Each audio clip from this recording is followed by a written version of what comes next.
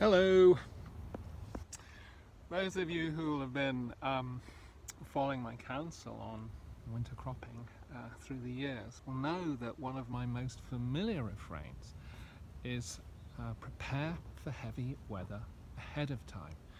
The last thing we want to be doing at 5 o'clock or 6 o'clock of an evening is rushing off to the hardware store to try and assemble the material resources that are required to protect crops or greenhouses from heavy weather, such as snow, for example, as it comes in.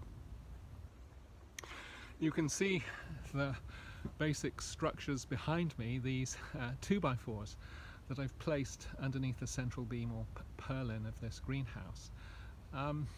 Simple enough, you might think, but it actually took me the better part of a day to cut all these pieces to size and get them readied and in the right place and so on and so forth, so that they are secure and effective in terms of protecting from snow that I anticipate may come in over the course of the next week or so. There isn't anything in the forecast currently telling me that snow is going to come in, but I've learned, particularly in the face of climate chaos, not to trust the effectiveness of weather forecasts as much as I used to.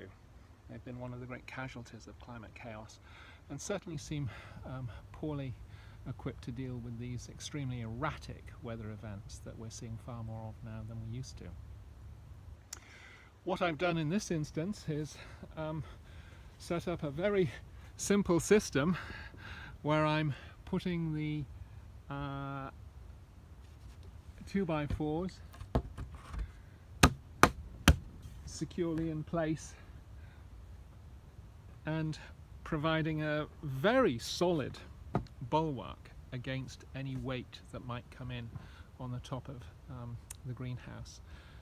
Another familiar mantra of mine is that we can get 95% of the way towards a professional approach using low and intermediate and very inexpensive technologies.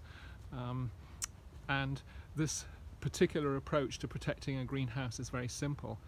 A commercially purchased greenhouse this size would probably run something in the order of $5,000 to $10,000.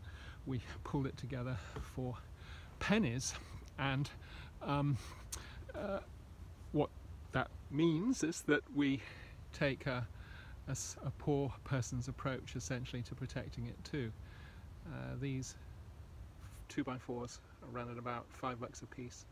We throw a bunch of them underneath the central beam of the greenhouse and it gives us all the heavy load protection that we want.